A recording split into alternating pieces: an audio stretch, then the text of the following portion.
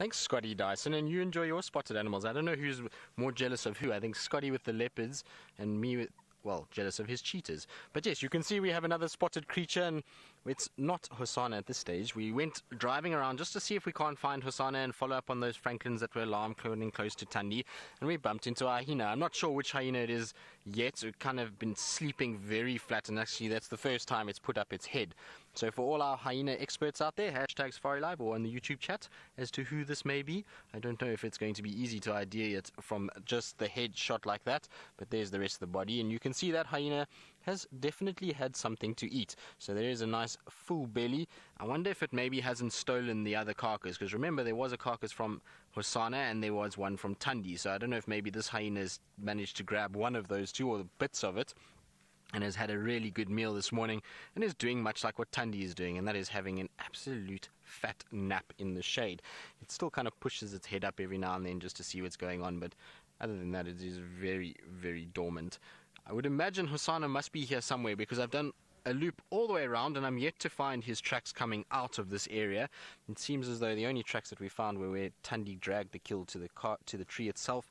So I'm sure Hosanna is here as well. We'll just have to try to see if we can find him. But what a way to come back to work, to have two leopards and a hyena in the same proximity, and the chance of the Nkuhuma Pride bumping into all of this a little bit later would be quite fantastic too.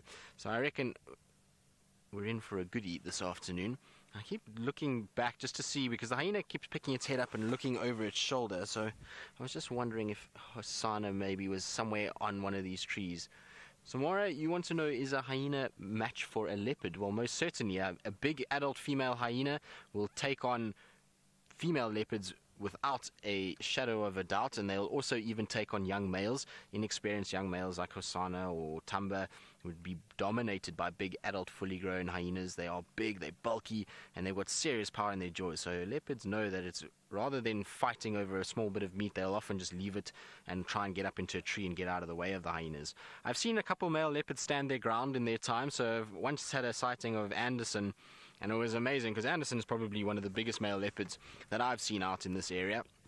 And he was sleeping much like this hyena was sleeping, and was busy taking it very easy, and he was kind of watching, and in the distance some of these hyenas started to arrive, and there was a couple females in there, and there was one female in particular, and she's from the Elephant Plains clan, which is just to our west, and she's a big ginger hyena, and she's massive, and she's got this kind of distended belly from all the young ones that she's had, where it's herniated, and she's really a big girl, but she has no time for any other cats. She's always quite aggressive, and Anderson was kind of watching and thinking to himself, well, nothing's going to happen, and he just kind of flopped back down, and from the top of this hill, it was about 120 meters, this hyena just started running, and Anderson kind of popped his head back up and was watching her come, and she kept coming, and eventually Anderson realized, well, this is not going to work for him, and he tried to kind of turn, but at that time the hyena hit him and knocked him off the bank, and he went rolling down and ran up into a tree. So even a big male leopard like that can sometimes fall foul to hyenas, but generally the male leopards and hyenas will kind of just stand their ground with one another and leave each other alone, but this particular female hyena